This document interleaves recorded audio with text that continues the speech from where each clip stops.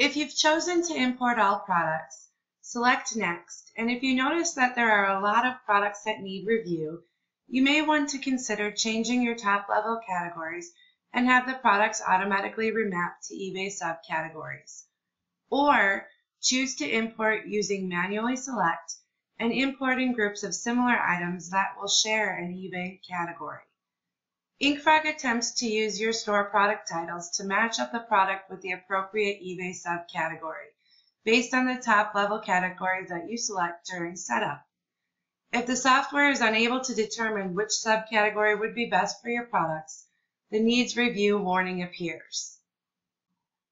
To select new or additional top-level categories, select the gear button on the Review, Map, and List page. Then allow the product to attempt to remap to appropriate eBay subcategories, and then continue with your import.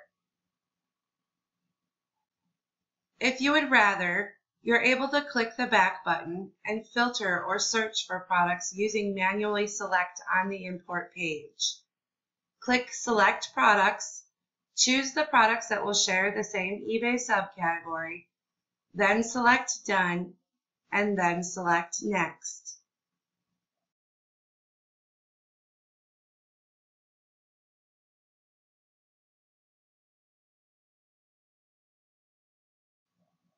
If the majority of your products continue to show the orange warning icon, click Change Category for all products in list.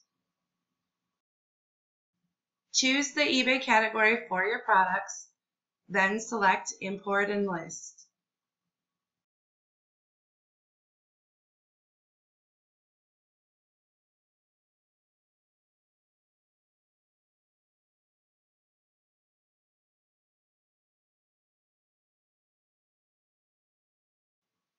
Once that is completed, return to the Import from Store page to import the next group of products that will share eBay subcategories.